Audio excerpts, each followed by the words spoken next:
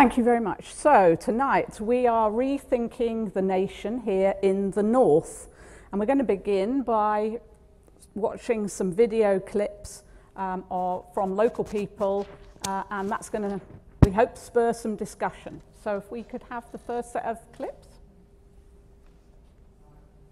Just have to be a little patient. So these have all been filmed on streets in Kirklees. I know there's some from Leeds, I think there's some from Manchester, and some from the Kirklees, Huddersfield area. And you'll see, I don't know if you'll see anybody you recognise, who knows, but a range of people really reflecting various aspects of local life. White British people often have said to me, oh, you're born here, but you're dressed the way you dress. That's a barrier for some time. Don't you think that's a barrier? And I've said, no, it's a barrier for you, not me. I accept you the way you dress. Why can't you accept me? That sense of belonging is hard as well when you go back to the Caribbean islands, because in essence you actually fit nowhere, so you have to go past the Caribbean islands and actually go back to the African continent to get a sense of belonging in who you are. Even David Cameron, when he says British Muslims need to integrate in the society, we are integrated. I mean, they say they isolate themselves. We don't isolate ourselves. Foreign student from Bosnia. I'm studying here in University of Manchester. I haven't expected Britain to be this welcoming to me. So far I've had great experiences, but one thing that caught my eye was the fact that British people are a bit racist.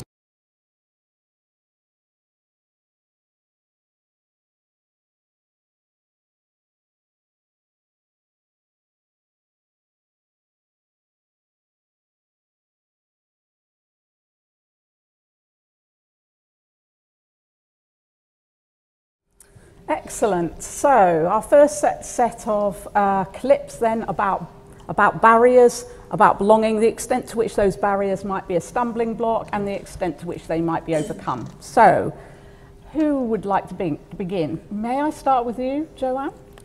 Yes, if you like. What question am I addressing particularly here? There were several. Well, take your pick. Well, I think that given that my mother is French and she came over to Yorkshire not speaking any English in the 60s, and this was Barnsley, not a particularly cosmopolitan place at the time, I think we saw a certain amount of, at the same time, incredible friendliness and also some hostility. My mother remembers taking me to nursery school and me speaking French and the other mothers drawing away as if somehow being foreign could be catching. And so I think there is a certain kind of reserve in some people, and I think there is, particularly perhaps in the North, a tendency to feel that other cultures are strange and a bit worrying. And I think that, you know, I've seen this in Huddersfield where I live too. I've seen a certain amount of withdrawing from other cultures. Admittedly, sometimes it's not always easy.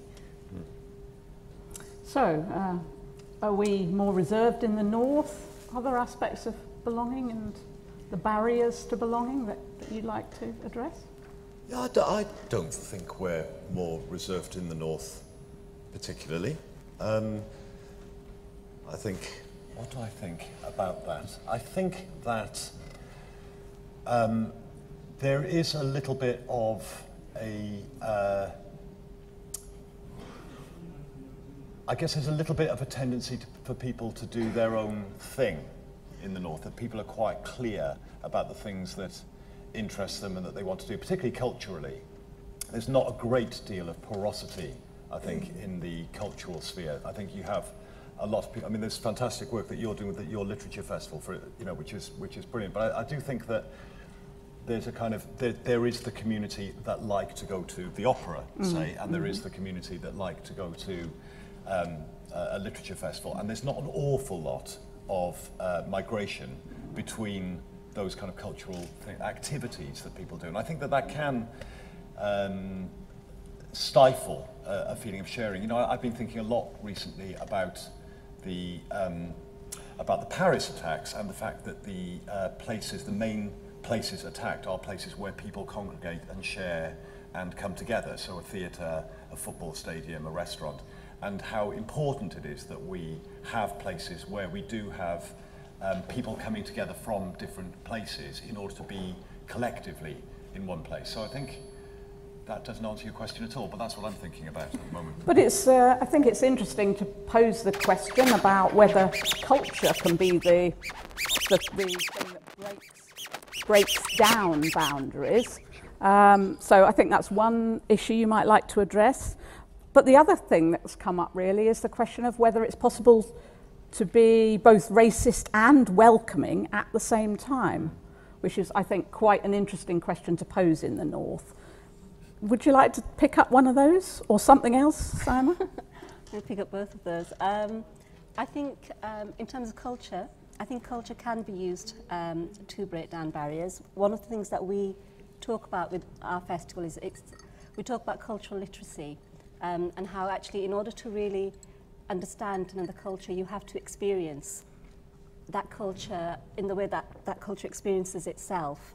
So I know, for example, because as a child I had a few years in Pakistan. My parents were first generation and had that typical myth of we're going to go home. So we went home quite a few times, then equally came back quite quickly. But I know that having lived in Pakistan, there are cultural nuances that I understand that my daughter just does not and probably never will because she doesn't live there. So within the festival we talk about that and we try to let people experience other cultures in the way that those cultures would experience themselves. So that it's about that thing about that every culture is equally valid, which I think is something that we sometimes lose. I think in any country where you have one dominant culture, it is that culture that can be seen to be more valid than the other cultures that are minority cultures and have come into that country. I think the point you were making about North and South, and I think when I lived in London I found, I think because there is so much diversity, if we call it that, there are people from so many different backgrounds. People probably don't look at you in the same way as they may in the North, but I think the North is actually far friendlier. But I think the best example I have of that racism coupled with the friendliness is when I moved into my new house, my next door neighbour was very welcoming. And I remember having this conversation over the garden fence where he said, well, you know, you guys are great, you know, your English is better than mine, but, you know, it's the rest of them. I'm moving to Australia because, you know, this country is going to be a Muslim country in 20 years. He has now moved to Australia. But it was, you know, it's those kinds of things where you kind of think, yes, but I am one of them, you know, no matter how you might actually say to me, well, your English is like this or you dress like this. And to actually pick up the point that was made on the video by the lady who was saying, I dress in a particular way, so, you know, and people, why can't people accept me for that? I mean, I find that quite interesting. I dress in a number of different ways. So, you know, I can dress the way I'm dressed, and people I know will be viewing me in one particular way. And I certainly, when I used to sort of work in the corporate world, I used to find, it was kind of like the petrol pump, petrol station kind of test, where if I drew up in my car in my business suit, I would get spoken to in one way. If I drew up in a shalwar kameez, I would get spoken to in a different way. And if I was going to be going to the mosque and I drew up to fill up in wearing a hijab and an abaya, I would definitely get spoken to in a different way. And I think it is that thing of, to me, I'm still the same person. But I can see that the other person is perceiving me differently. And I think the most interesting, I'll finish up, the most interesting test I had of that was, I've just been in Japan recently, both myself and my colleague, we're both South Asian, and it was quite funny because you'd walk out onto a platform, you know, in a train station or something, and you would see European people there, and you'd get this feeling of, they're from where we're from. And of course you knew that they were not thinking the same thing when they were looking at you. And that was actually really interesting for us. Any responses? I mean, you work with refugees and migrants and with organisations that work with them, and those are people who on a regular basis are experiencing those boundaries and maybe on a day-to-day basis issues about belonging. So anything you'd like to add? Yeah, I mean, partly I think we need to always be mindful of the language that we're using. I was noticing in the clip the woman was saying about being asked to integrate into society rather than, you know, integration being something that happens as people move around the world and settle in one area, get to know each other. It's a two-way process. But it seems more and more people are being asked, you must integrate into our society, which then, or our culture, which then makes you think, well, which culture? Is it, you know, some sort of British culture? Whose idea of British culture are we talking about? And there are barriers to being part of that culture. Like, I don't feel any sort of affinity to the culture of, you know, David Cameron, who's asking that woman to integrate into our culture. He comes from a completely different culture than I do, not just because I come from Glasgow, but because of the, you know, so there's a big class difference here as well. So there's lots of barriers. There's lots of language barriers, the language that we use and the language that we ask people to use. And the refugees, asylum seekers and other migrants that we work with day to day, they're seeing increasing barriers to just being part of society at all. They've been excluded deliberately by legislation, by procedures and by policies which don't allow people to have the same sort of social interaction at all. And a lot of these laws that have been brought in now to stop immigration, to target undocumented migrants, so the government would call illegal migrants, people that don't have papers to stay here yet, are not just impacting on undocumented migrants, they're impacting on anyone who is perceived to be possibly a migrant. So for example, you've got, you're going to apply for a house now from a private landlord. The private landlord is going to be under a legal obligation to check whether you're entitled to it, whether you have the documents. So who are they going to look at? You know, if I go up and ask, I'm all right, I've got the right accent, the right skin colour, but anyone else is going to be going basically through an immigration control system that's been outsourced to a private landlord who's going to be checking the skin colour and the passports of people that they think can maybe. So you can't even, you know, it's going to be impacting on people that do have permission to stay. There are lots of barriers that are coming in, but it seems to be increasing now than it has been in the past. Okay, well, thank you very much. So hold those thoughts on barriers and belonging, because I think those issues will come up again, and particularly the one about whether it's possible to be racist and welcoming, which I think is a really interesting idea to carry with us and to think through in relation to some of our other themes. If we could take a look at maybe here the other. We're going to do something slightly different, I'm afraid. I'm going to voice a couple of the questions that we have on our box parks. Okay. We won't be able to see them, unfortunately, but we were hoping then that we could draw on our audience for some questions to our panel as well about Rethinking the Nation. I'll just give everybody a moment to think about it, because one which we haven't been able to hear from was a young black male saying that I was born in England, raised in England, but I'm British. How come? So that slippage between Englishness and Britishness. Do you want us to address that, or do we want to take anything else? Just to give people some thinking time. Okay. So, born and brought up in England, but I'm British. So it's this issue about Englishness and Britishness and the slippage between them. Anybody got a thought on that they would like to throw in? It's not a problem that I deal with very often. No. But you might deal with another, well, maybe, yeah, it depends what your feelings were, but you might have then to face the one about Scottish and British. Yeah, we've had to face that quite a lot recently in the movement for Scottish independence and the referendum that was had on that, and that brought a lot of these issues to the surface about where people want to identify who are living in Scotland. So remember, it wasn't a referendum just for Scottish people, but for people who live in Scotland, and whether they thought they wanted Scotland to remain part of the country known as the United Kingdom of Great Britain and Northern Ireland, which is, you know, quite a long title I always find for our country. And it did bring a lot of these issues up. But I've found living in England as I do now, speaking to people I thought coming down here and I was going, oh, so you support the English football team, that's great, you know, I'll try and cheer them on when they're playing, because the Scottish football team doesn't play that well. So you identify with being English, and most of my friends that are maybe a bit sort of liberal or lefty or whatever are saying, oh, no, we can't say we're English, because, you know, that seems to be taken over into some sort of racist overtones in now, so we'd rather be British.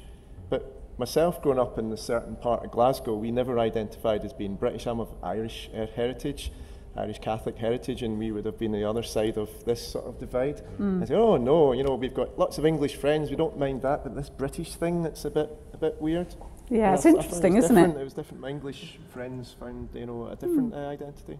Let's see what the audience thinks about that, or just by a show of hands now, who prefers to say they're British, given the choice?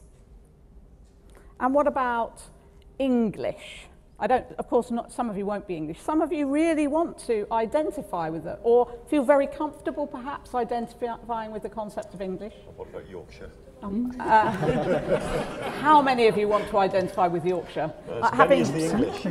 More than me. Yeah, wrong side of the Pennines. Personally, I've recently moved to Lancashire, and I've come in for a lot of stick in making that move from Yorkshire to Lancashire. But I mean, I was born in England to English parents. It would seem, it's difficult. I'm not saying I'm not British, but it would be hard for me to deny a connection with England. I've always lived here. Are there other people in that situation? Are you in that situation? I'm not in that situation. I'm Welsh, so I don't have the problem, but I do have the problem, but I don't have the same problem. But I would certainly rather be Welsh or British. I would feel slightly uncomfortable about identifying with English for all kinds of reasons. But I was just thinking while you were asking the question that one of the things that's happening in this country now, in the Great Britain and Northern Ireland country, is the devolution movement. And you know, Scotland has, you know, one of the interesting things when the referendum was happening was the number of English people who were saying, how can I join the SNP? Mm-hmm.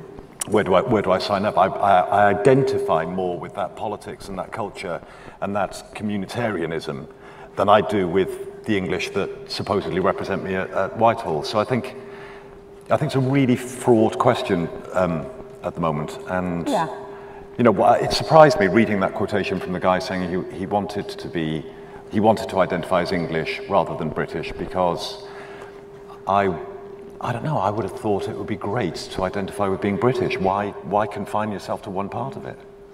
Anybody, either of our other panellists, want to comment on that? Well, I'm very interested about this business of having to identify as one particular thing. I have never identified as one particular thing, and when I was a kid, I was often asked, you know, are you French? Are you English? And I wasn't able to answer because, of course, I was both in equal parts, and there was no dividing those things. So I don't see why you can't identify as being several things at once. These things are intersectional. It's not just one thing. You're not just English or Yorkshire or whatever. We are all several things, and they're little Russian dolls containing themselves. And, of course, we're all, broadly speaking, Europeans as well. For a while. For a while. I think maybe what was actually being said, maybe that's a reaction as well. Because I think if you are actually coming from a community where you are being continuously told that you are either not British or not English because of the way that you look, then maybe it becomes it's a sense of belonging to be able to say that you are English because it identifies you with that place that you are living in. And I think it's one of those things, isn't it? When you are actually in a country and there is no barrier to you being able to identify with that country, then it's not actually an issue. Of course. But it is an issue if you can't do that. Yeah.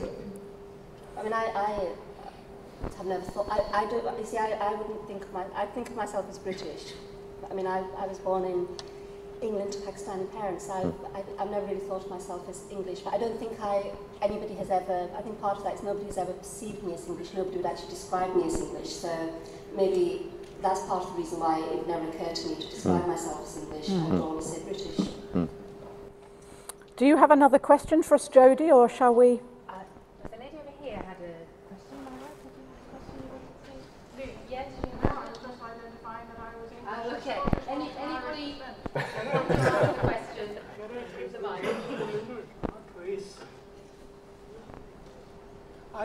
Mr. Irna Powell defined what an English person is.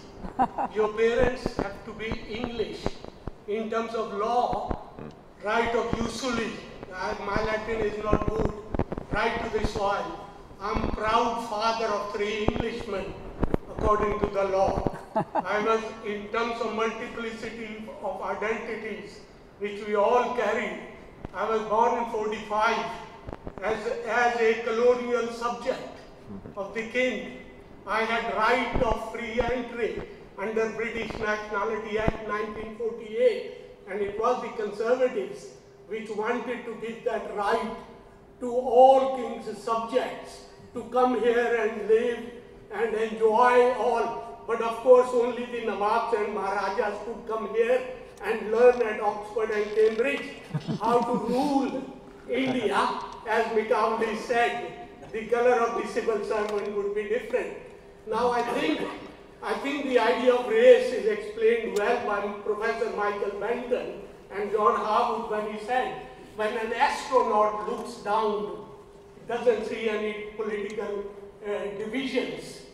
I think the debate between Professor John Rex and Professor Michael Benton, one said Powell was a racist, which was John Rex, South African, Marxist, and the other one was an English gentleman, historian from University of Bristol. He said Powell was ethnocentric. So I'm not going to give a free lecture. I'm former vice chair of National Association of Racial Equality Councils and a member of CRE Planning Forum. I don't drink girders, but I did work at Greenmouth and I have a lot of relatives in Scotland. Some of them now have been elected MPs. Thank you very much. Thank you very much for your contribution. I think we touched on ethnicity there. I think we may be able to watch some of our videos on ethnicity, so we'll give those a go. We'll give it one big try.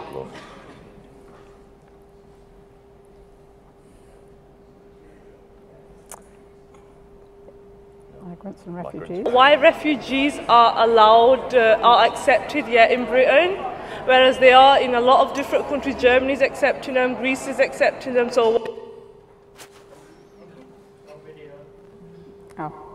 Other people are going to turn round and go, because my name's Amar, there's no way I can be British. That's their problem, it's not mine. Okay, that is their problem. Well, actually, it is my problem, because it's what people like myself, who are deemed the other, have to experience every single day. But for other people, the colour of my skin, my religion, my ethnic background means something to them, which excludes me from certain definitions of Britishness, or which makes them say that I've got to prove my Britishness. Why should I prove my Britishness? Living in Britain right now, for somebody like me, is a constant source of navigating your identity, looking for solutions all the time, and having to, and it's sad, but having to justify your existence, you know, and it actually upsets me, you know what I mean? That you have to justify your existence, right? You know, it's almost like you have to prove that you have a right to be a human, prove that you have a right to be here.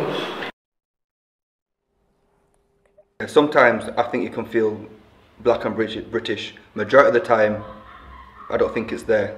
I think they're taking the British Empire, they're trying to bring that identity back into Britain, the British Empire, where we rule predominantly white British. So as a black British in that environment, you don't feel part of it. Even though I was born here, I don't feel particularly British, because people will view me by my skin colour. When I walk into a room, be it a conference, a seminar, or just a meeting, people see a black woman. And no matter how long I've been here, as in being born here, they still say, where do you come from? Yeah? So, you know, if I say Leeds, they go, no, no, no, no, where do you come from? And they mean my ethnicity. So that's why I relate to that, because that's what I'm representing. I'm dealing with racism I'm dealing with not the fact that I'm not considered English. I'm not considered British either. It's really a struggle, because I always believe that, especially in my adulthood, especially now, I'm in a struggle. I'm in a struggle with the mainstream society to give me acceptance. Black, British. We're still working that through. You can be. Okay. So quite a lot of issues raised there. I mean, obviously, principally this one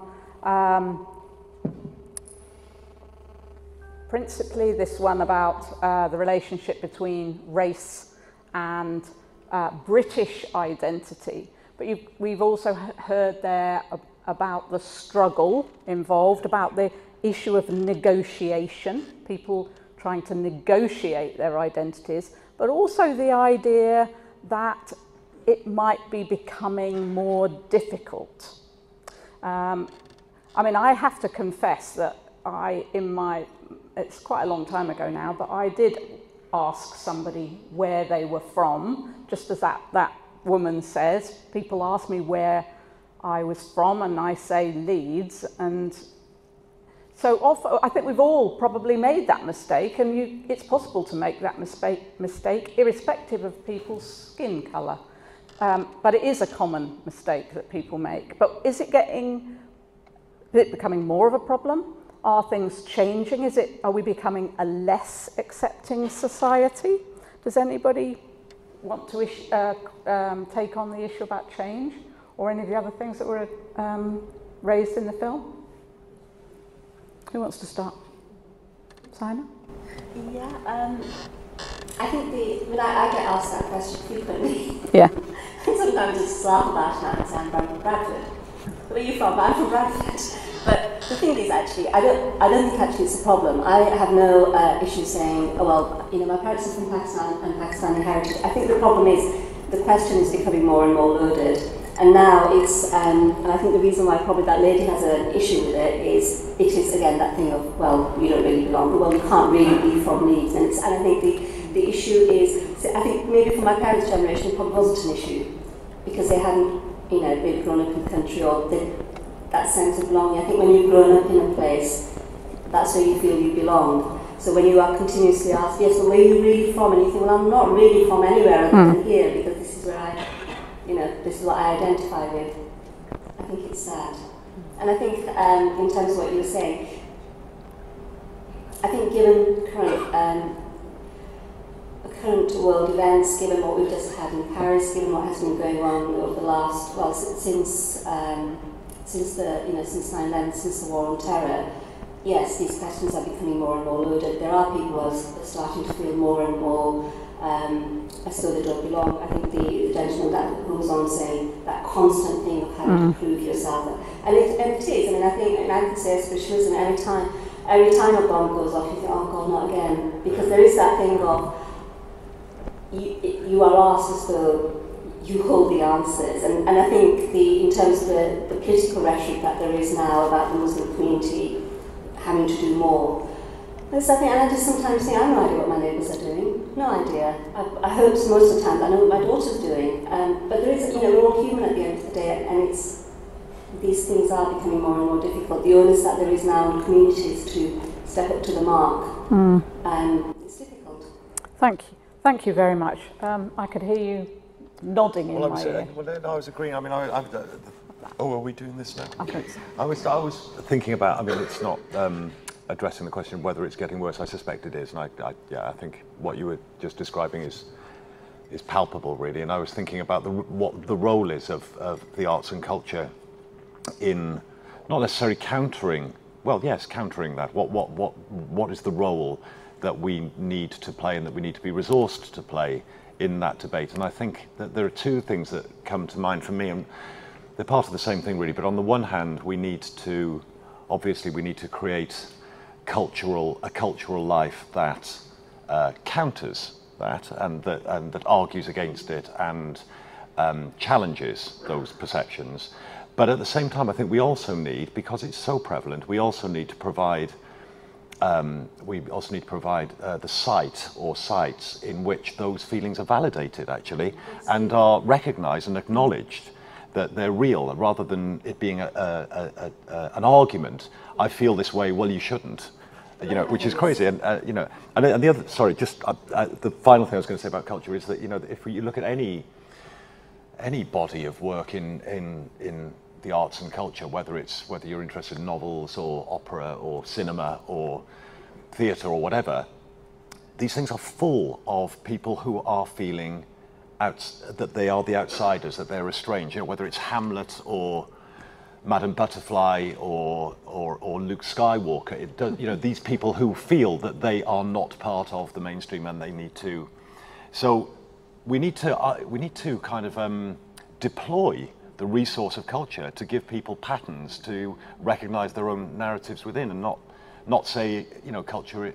I think that, you know, one of the things that's happened to culture over the last 20, 25 years, particularly, well, no, it has happened to culture generally, is that it's become utterly synonymous with entertainment, with the entertainment industry, rather than vehicles through which to make change happen. And, you know, you go a long way back to Bertolt Brecht saying that art isn't and theatre isn't a mirror, isn't holding up a mirror to society. It's a hammer with which to shape society.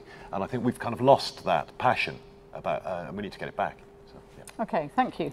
Now I know Simon wanted to come back. No, sorry, I was just going to say, I completely agree with you. I think culture has a big part to play, and I think part of that is actually creating those spaces where you can have those, you know, those difficult discussions. We are increasingly losing the language with which to address issues without being labelled in some kind of way. We're either racist or we're Islamophobic or we're anti-Semitic, or we are something. But actually there's a very big elephant in the room most of the time, and it has to be talked about, otherwise it is an issue. Thank you. Did you want to add to that, Joanne? Yeah, which one are we using? It seems to me that I think perhaps this is a particularly British thing, but I think it's also a human thing, that we tend to devolve into smaller and smaller groups and tribes. And it seems to me that over the last 20 years or so, we have been factionalising to such an extent that we're now tribes of 1 or 2 or 3 people at the most. We're not looking anymore at the things we have in common. We're constantly looking at the things that are different. And so we can be in a group of, let's say, feminists, but, oh, hang on, you're a bit radical, so you're not one of us. Or you think trans people can be a different gender, so you're not one of us either. And all of a sudden you've got these little splinter groups arriving. Or you can be a gamer, but, you know, it's not enough just to be a gamer. You have to be a gamer who believes in ethics in games journalism or not. And there you have to create another faction. You have to be enemies with somebody. It seems to me that one of our solutions, if there is an easy solution, and I suspect there isn't, is to try to understand the things that we have in common, as opposed to constantly isolating the things that set us apart from each other. Because however different we are racially or culturally or whatever, we still have a great deal more in common than anything else. And I think that culture and the arts is one of these ways in which we can help to build empathy and build bridges, and rather than wall off cultures and different faiths and different attitudes, to try to embrace them and understand their narratives and to try and bring them into our world. That doesn't mean that whatever culture we particularly identify with is going to be lost. Quite the contrary. It is going to be enriched, because that's what empathy and communication and contact with other human beings does. And this, I think, is one of the essential roles of the arts, whether it is about entertainment or not. I'm not entirely with you on Brecht, because I think there are some people who will like Brecht and some people who will like Star Wars, and that too is fine. But I think that really is the bringing of people together, and the sharing of people's narratives is the important thing in the arts that we should be looking at. So yeah, that's a thought. Thank you very much. How many secret Luke Skywalkers have we got in the audience? people who want to follow in the path of Luke Skywalker. It's a great role model. Now, right at the beginning of that clip, there was a young woman, and she was asking questions about migrants and refugees. She was asking about the current refugee crisis, and she was really asking the question, have we become a society that is less accepting of migrants and refugees? And I'd like to go back to that question, if I may, partly because I've got somebody who works very directly in that field to my left. But yeah, are we becoming a less accepting society in that sense, do you think? Let me hand you the microphone. As a society, yeah. As a different communities within British society, then maybe not, because there are differences. A few years ago, 10 years ago now, I was working for lots of Scottish local authorities who were basically trying to pay me to make sure that they got more migrants coming to them than the next door local authority. That's what they wanted, to attract as many migrants as possible. Although it has to be said, they were mainly looking to attract European migrants at the time. When we think of how things have changed in migration patterns over the years, 10 years ago we had twice as many asylum seekers getting to the UK to claim to ask for refugee status than we've got now. But I think the public perception is that we've got loads more now, when actually we've got far fewer, because people can't get here, because generally they die on the way at the borders of Fortress Europe. People aren't able to get here. But when they do get here, okay, the narrative that comes from the government quite often is to say that this is a threat to our society. And again, you have to keep thinking, well, who is saying what is the society that is going to benefit? Because the government wants to control migration, as they say, for the benefit of Britain, for the benefit of British society. But the actions they take to do this don't actually make sense in that way. If you look at, for example, the rules on migration to bring spouses to the UK, so they've changed the rules so that you now have to be earning £18,600 before you can have a visa for your husband or wife to live with you in the UK. That excludes half the people in the country. They're not allowed to fall in love with someone that's not British born from outside Europe to come and live with them in this country. It's been estimated that by one of the universities, I can't remember which one, that over the last couple of years since they brought that in has cost the UK economy perhaps £250 million of earnings and taxation that would have been brought. So even if you look at it from the point of view of the party of business that's in control at the moment, it doesn't make any sense in that way. It's done for different reasons. They set targets. It's part of a change, I think, in a society which has become more polarised. And we talk about society, I'm 46 years old. I was 10 years old when somebody said there's no such thing as society. And that was, a government at that time, which actually, looking back, was probably quite progressive compared to the one that we've got now when it comes to migration and offering sanctuary to people who are seeking refugee status under the Refugee Convention. So yeah, I think a lot of things have got a lot worse in this way, but it depends on when you look at who's making these decisions. When I speak to refugees and asylum seekers who are living in Britain, the two places they really want to live, when I've met them, they get forced to live wherever they're told to by the government. Generally, they'll say Scotland or Yorkshire, right? And that's the places where they've had the most welcome. I'm not saying, like, a lot of people in Scotland say, oh, there's no such thing as racism in Scotland. That's all them English. They're the racist ones. Nonsense, of course. But there is something that's happened, and it wasn't just by accident. When asylum seekers first started to come to Glasgow in 1999, there was community groups got set up and to help people to arrive. The first reaction was actually, oh, these asylum seekers coming here and taking our houses, getting all this money. When a lot of people in Glasgow realised that they'd been lied to about that by the press, they weren't very pleased that they'd been fed these lies, and started just local community groups, working class people in housing estates, started setting up projects to support people. And that's a lot of the groups that we work with in our work. And the same thing happened in places like Bradford and Leeds and Sheffield. There are community groups doing this sort of thing now. So on one hand, you've got the government saying this is a big problem, we mustn't have refugees coming here. On the other hand, you've got like hundreds of thousands of people that are trying to do things to support people that are in Calais and in the Med, that forced the government into this embarrassing U-turn recently where they said we will not take any Syrian refugees whatsoever. And then, okay, nobody seems to agree with that, we'll allow a small number in over the next few years. Thank you very much.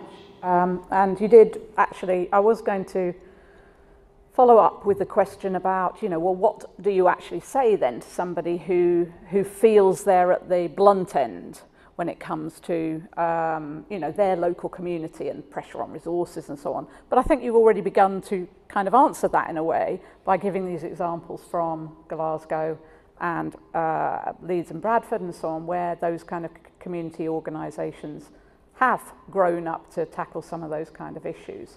Can we look at some more films? We are faith. There's a lot of anger within British Muslims, right? Okay, and this anger is the fact is that they are marginalised and silenced, and the everyday opinions of British Muslims and the everyday contributions of British Muslims is marginalised and silenced. For me, being a Muslim is my faith, my beliefs, values, and for me being British is not. It's kind of not going. I mean, it's about being involved in society, being part of the society, obeying the law of the society we live in. And I enjoy being British because I feel that it's diverse and we allow it different cultures, and you learn from different cultures and different languages and different backgrounds. There's a wide range of faiths, and even though I have my own faith, I can be open and learn from other people's faiths and be open to listen to what they have to say about their faiths.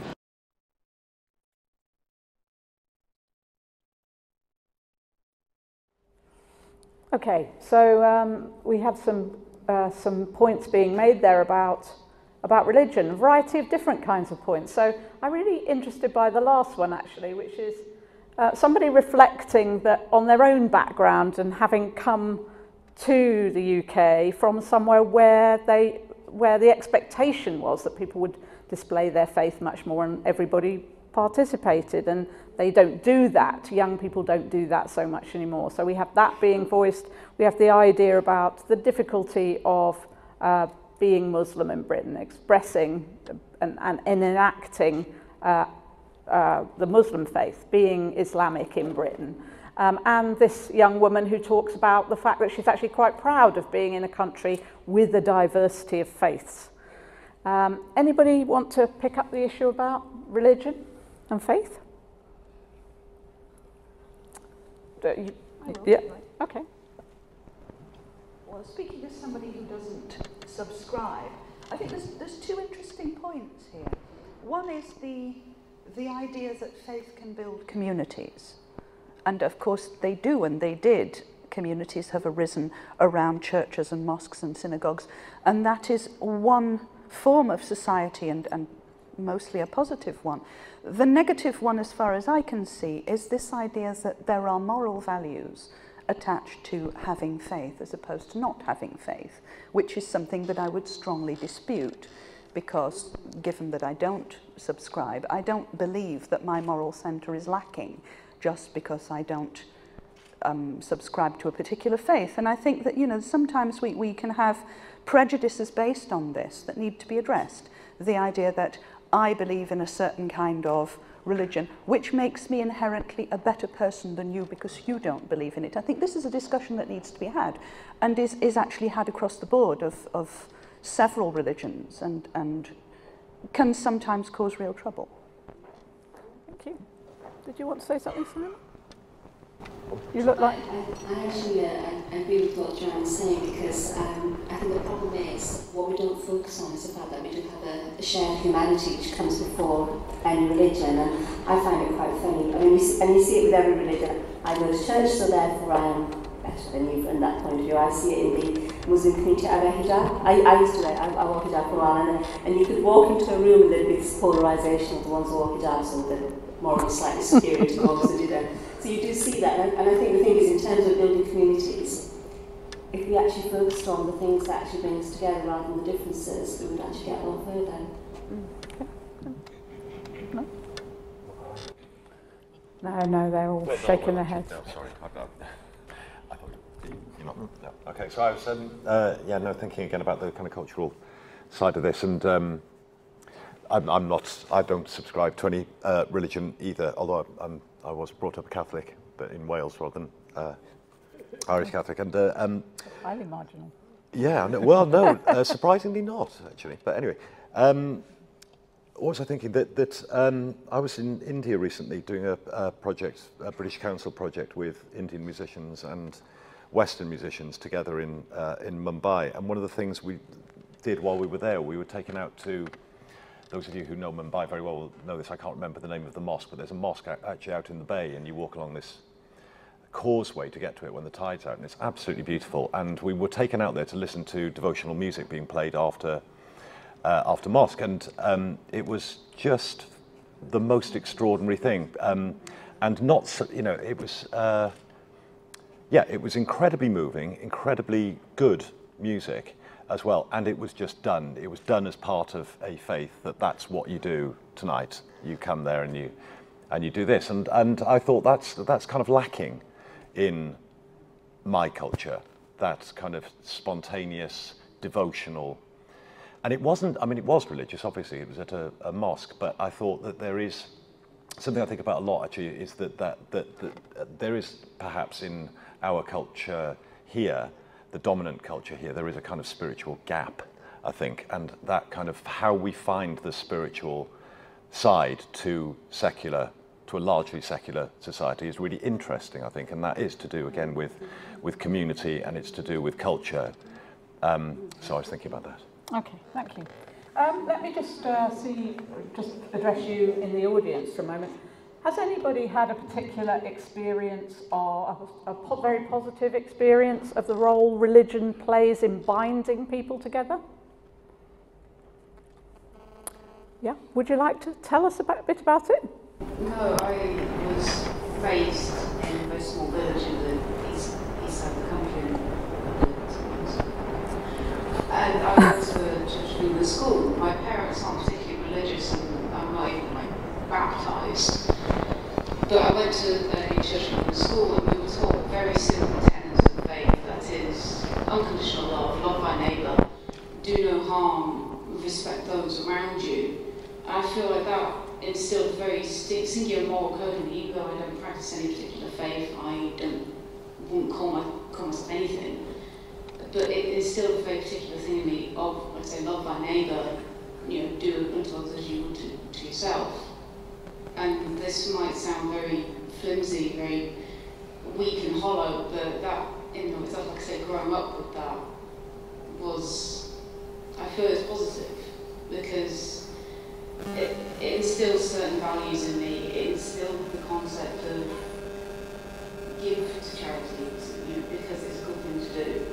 Help people in need because that's a good thing to do. Not because of any kind of reward. You will get a reward out of it. No one's going to shake your hand and say, you are the greatest, have a cookie. But because it's a nice thing to do, because that's another human in need. Thank you very much for, yeah. I want to give some positive examples. Okay, just one or two. Yeah. 3 things I want to say. The first thing is the elite in Pakistan used to send their children to church schools because they were the best schools. Yeah, and colleges. They didn't come out as Christians, I can assure you. Second thing is example from the Prophet's time. When people were being persecuted in Mecca, yeah, Prophet sent them to Habsh, I think which is Ethiopia or Eritrea, because Christian king was there. He said to them, go there, you won't be harmed, you will get justice. Same as what Winston Churchill said when Germans were bombing London. He said, are people getting justice? And the reply was yes. Third example, my friend quoted, I think you went to the mosque, which had a tomb, which had a Sufi saint's tomb, from where you got the music and the songs. So I've given you 3 good examples. I declared my interest. I'm supposed to be founder member of Huddersfield Interfaith Council. Faith has become category of analysis now. Before it was social class, and obviously when it suited the imperialists, then race was constructed, and they started taking people from Africa to America before they ignored them when Vasco da Gama went around finding the way to India. Thank you. I've rarely heard somebody speak and manage to include Muhammad, Churchill and Vasco da Gama in the same. I admire that immensely. I would say the other thing that we mentioned earlier was the sanctuary movement. Actually, you were talking about sanctuary theatre, and of course the sanctuary movement was intriguingly a partnership really between religious and non-religious people working together around issues of migration and welcoming the stranger, and I think it remains a very good example of how people can work across the board irrespective of their particular backgrounds. Where did we get up to? We had faith. Did we have anything else in that bunch of films? Education? There it is. What we need is for the education system to come to us, to ask us, what would we like to see taught in schools and how should we teach it? They need to come to us. They don't. They exclude us. Why is it that young people are in little knowledge of the politics education? How would you go about getting young people informed and voting?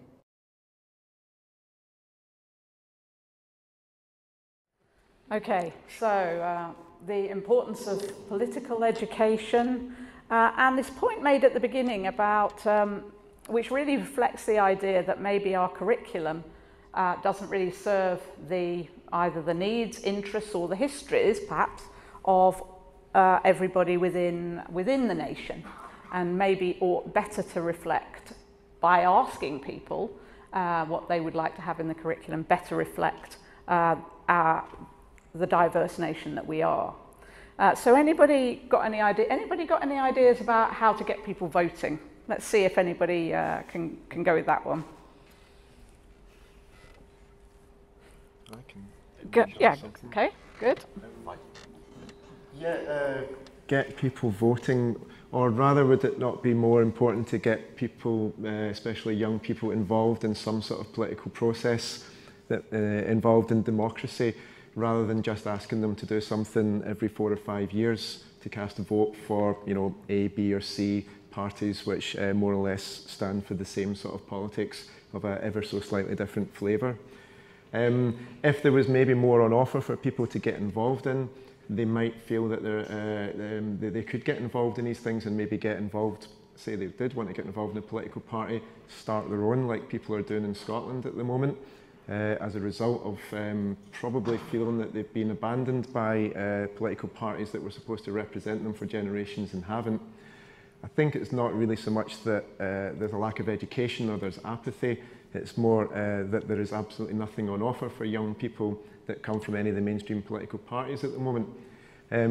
That's not to say that there is no avenue for people to get involved in what you might more broadly call democracy and politics. We see it in lots of different countries at the moment, across like South America and across Southern Europe, where young people are getting very much engaged, and not just young people, people who have not been engaged in any politics at all, are rejecting the political parties from representing them and thinking, well, if there's things that need doing in our neighbourhoods, in our workplaces, in our communities, we can get involved and start doing that just now.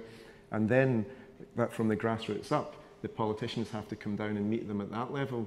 And I think I'd see some of that when I live in London, that people are getting more involved. They're not going to the councillors or their MPs to say you have to do something about the situation in our housing estates, which are being sold off, and the gentrification that's happening. They're starting to do things themselves. There are groups that are getting set up and saying, okay, we're going to remain in our council homes, you're not going to kick us out, knock half of them down and build yuppie flats for people to move into. We're going to take control of these flats, and actually forcing the politicians to come to them and meet them halfway and say, like, we will start doing things ourselves here. So I think there are ways that people can get involved in these things that doesn't need to be taught to them, that doesn't need to be taught in school, that they can learn in their communities, and it possibly could be more important than just asking them to go out every 5 years and cast a single vote. Thank you very much. Go ahead, Joanne. I used to be a teacher. I taught in schools for 15 years. And one of the things that struck me, which is fundamentally different about the school system in England to the one in France, is that in England there is a very targeted form of teaching which tells the kids there is an answer, which if you are very good I am going to impart to you, and which you will then repeat for the rest of your school career, and this will give you pieces of paper which will hopefully allow you to get a job. That doesn't quite happen in France. In France there's a great deal more involvement with the student and their own opinions and trying to inform their opinions. And it seems to me that perhaps we should be looking at something like this. In France there are citizenship classes from quite an early age which explain the voting options and how the voting system works and why you are involved in it and why it's important to be involved in it. It's not telling people how to vote, it's telling them that there are these options available and that they're important. It's also a secular system. Now, some of you will know that I am very pro-secular education. I think it's important for us not to limit our young people to knowledge of just one belief. It's quite important to have religious education which allows young people to understand what other people believe without telling them what to believe or without focusing on one particular belief. It's about expanding their choices, because obviously religious education is available if what you want is religious instruction. It's available in places of worship.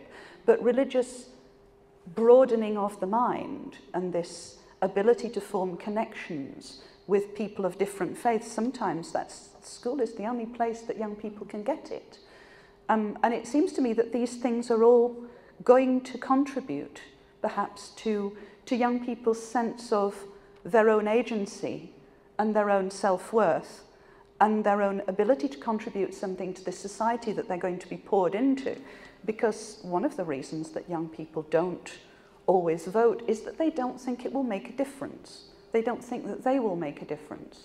They don't feel that they're a part of this society and they don't understand how it works. And I think we should be trying to educate them about this from the very earliest age, showing them that they are a part of something which is extremely diverse and that they need to understand and actively be shown, as opposed to having aspects of it closed off and hidden away. Yeah, I agree completely with all of that. I think there's no coincidence that the decline in younger people engaging with politics is also connected with the decline in creative arts education in schools. I think that site, to use that word again, that site for questioning, interrogation of yourself and your identity and your relationship with the people around you is being completely eroded in state education for sure. And actually the religious education in my kids' state school, which is a non-religious school, is one of the places where they actually do get to ask questions and develop a sense of curiosity. And I think if there's one big thing that I think is stopping young people from engaging with politics, I think that the culture of curiosity is being driven out of people. The being interested and curious about how other people live. Thank you very much. So, I mean, we get a strong sense there of the importance of curiosity, but also critical thinking, exposure to diversity, which may come through in the context of that very broad-based religious education that you're mentioning. Could I just ask Simon whether in the Bradford Literature Festival, is there much involvement of young people? Do you see young people particularly becoming agents in that kind of cultural process in Bradford? Is there space for them to do it? Do they have an interest in doing it? Yes, absolutely. A big part of the festival, one of the big aims is actually to involve young people. It's about raising aspirations, raising literacy levels, all of that. So for us actually involving young people, both by, what we do is we have a schools programme, but it's not just what we try to do is so that some of the themes that we are actually discussing with the adult strands, a lot of the political things that we discuss, a lot of the issues that we were talking about previously that are the more difficult issues to discuss at times, but we feel it's actually really important for young people to discuss these.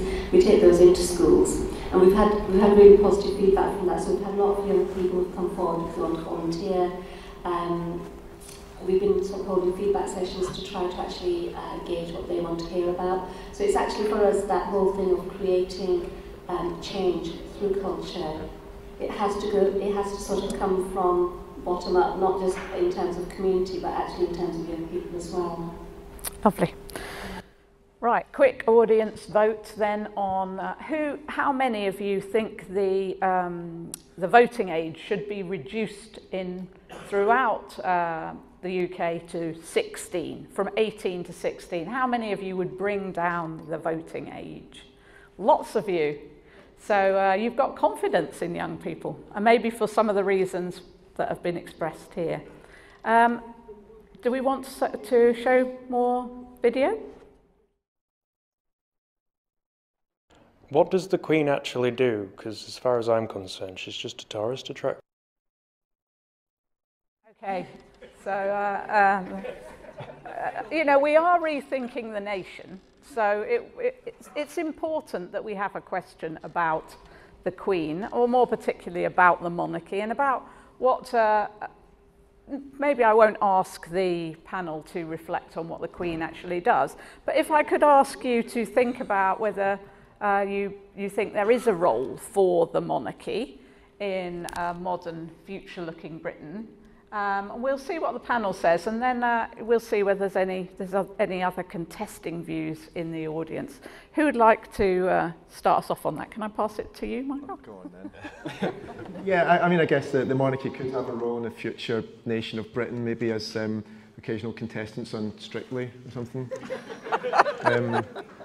Well, yeah, I mean, they possibly could function as a tourist attraction, but just maybe a little bit more efficiently and more cost-effective than what they do now. I wouldn't, you know, put them completely out of house and home, but, you know, some of their homes could be used to a better purpose, perhaps. I better not say any more. Yeah, let's give it to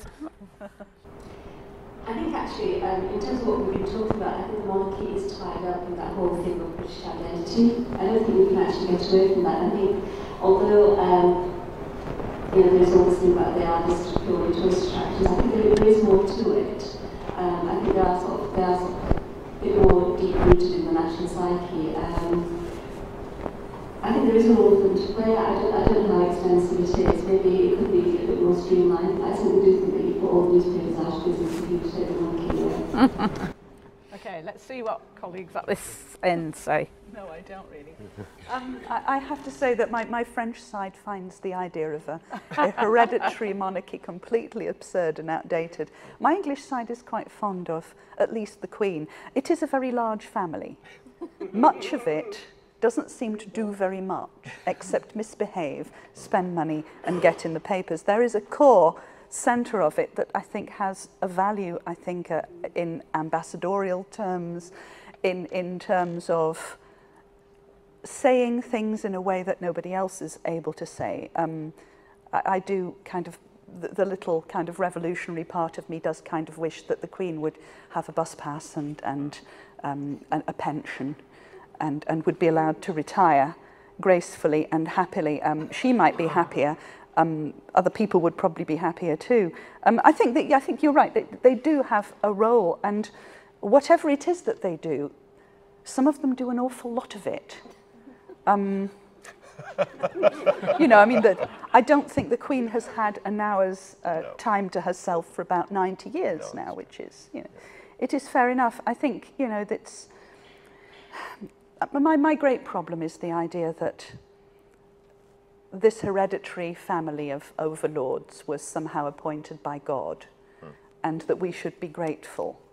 I think perhaps that dynamic now needs to die, even if we don't actually have to guillotine our royal family. Perhaps we could just normalise them just a little and bring them into the fold and accept the role that they do without having to glorify them quite as much as has been done in past centuries. That's as revolutionary as I'm going to get.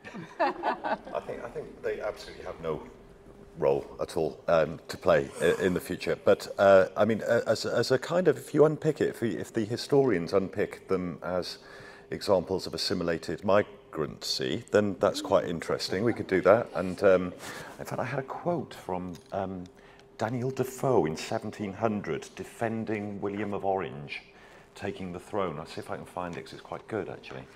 He's done his homework. I did do a bit of homework on that, because I thought it was a very interesting quotation. I hope I can find it. He said, Daniel Defoe, 1700, defined the true-born Englishman. And he said, fate jumbled them together, God knows how. Whate'er they were, they're true-born English now. And that was defending the fact that we had a Dutch king on the throne.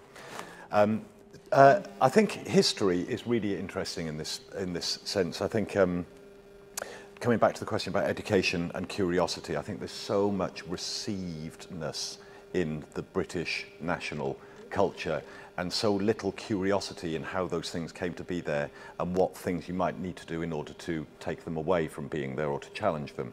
And I think that again, I think the continued existence of our monarchy goes hand in hand with the way that we educate our children. It seems to be completely implausible that we still have a monarch, but there they are, and it's got to be something to do with how our younger generations are educated, because they shouldn't tolerate it, you lot at the back.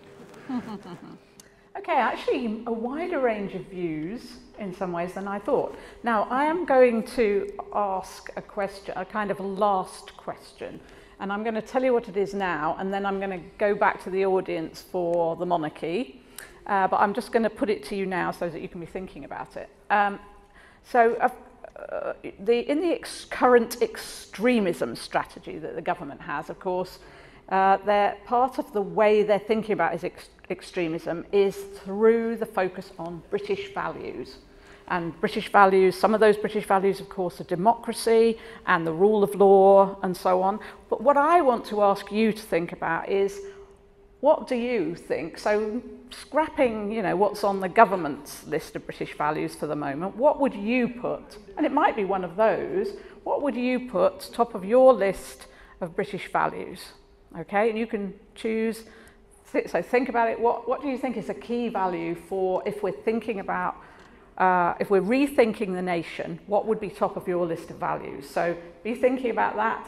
I'm coming back to the audience now I'm going to ask you, so how many Republicans do we have in the audience? How many Republicans do we have in the audience? We do have a few Republicans, so scattered about the place. And how many, so does that mean the rest of you are pro-monarchy? So if I say how many people are pro the British monarchy, can I have a show of hands for that? Pro-British monarchy. So actually, I think the Republicans have it. Are there people who are sitting on the fence on this one? You didn't know what I meant when I said... Oh, Republican. So how many people are against having the monarchy? Hands up. So let's take that again. Yeah, that looks like that's going to win. So there are more Republicans than there are pro the Queen. In terms of those of you who do feel it's important to have a monarch, or that there's some value in it, shout out why you think it's a good idea to have a monarch. What's good about the Queen? She's head of Commonwealth. She's head of the Commonwealth. Head of Commonwealth. Yeah. Doesn't interfere in politics either. All right. Well, okay, that's good. Like Tony Blair. I've got one for you. Yeah, go on. It prevents someone like Tony Blair becoming president. Okay, that's great. So yes, it kind of helps with the balance of power in that respect. Any other reason? Any reasons over here why you think it's good to have a monarch? If it's not broken, don't fix it.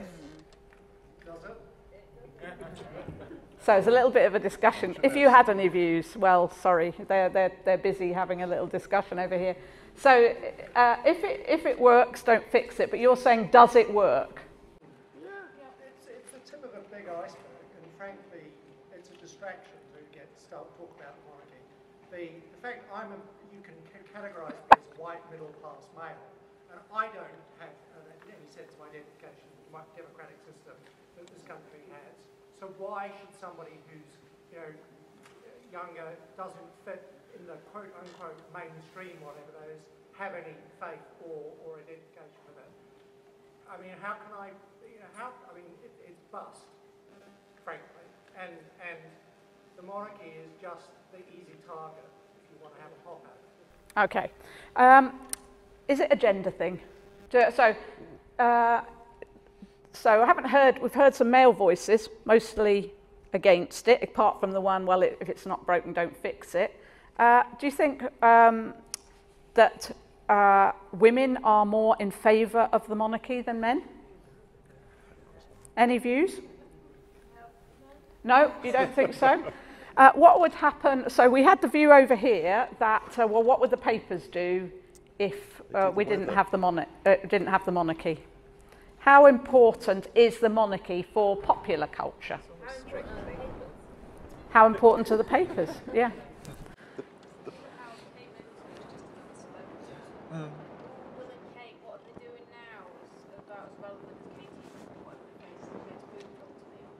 Okay, so they're part of celebrity culture. We've got a hand up over there. Yes, I think the views expressed tonight about those of the intellectual elite having been involved with lots of royal visits from a policing point of view, and having spoken and been involved with the general public who gather, the enthusiasm for the Queen is often overwhelming. And as you see on television, there are thousands of people lining the route just to get a glimpse of the Queen or whoever the other royal personage is. So whilst amongst a group like this, the royal family may not be very popular, there are a huge number of people out there with whom they are, who do see them as performing a valuable function. Thank you very much for voicing that. I think well, they can pay for them, perhaps a paper. Oh yeah, right. I'm going to have to go back to my question on British values now because I'm getting the. Oh, she's saying that's it. Well, we just have our last points on the British values. Yes, that's right. Yeah. So this is our lot. We've already been, you know, I'm getting all those signs and symbols saying stop. Not about the Queen. Not about the Queen, no, about you lot. It's entirely about the panel. It's entirely the panel who will be beheaded if we go over. So I'm just going to go round the panel now and ask for your British value of choice. I don't believe there are British values. I believe there are human values that we all understand and should embrace. Even democracy is a Greek value, as you all know, because they're the ones who supposedly invented it. But I think we all understand decency and tolerance, apart from the things which are intolerable, of course, and loving thy neighbour, regardless of which holy book tells us to do it, because actually we all know that this is the right thing to do, and having a proper integrated society where people understand each other, learn from each other, welcome each other, and don't feel so insecure that they have to push everybody away who isn't absolutely identical to them. This is a human value, and I think that Britons have it in spades, and they should jolly well hang on to them. Thank you. I think the British have I think British do have a great sense of satire, and that's a value that I think we should hold on to. Thank you.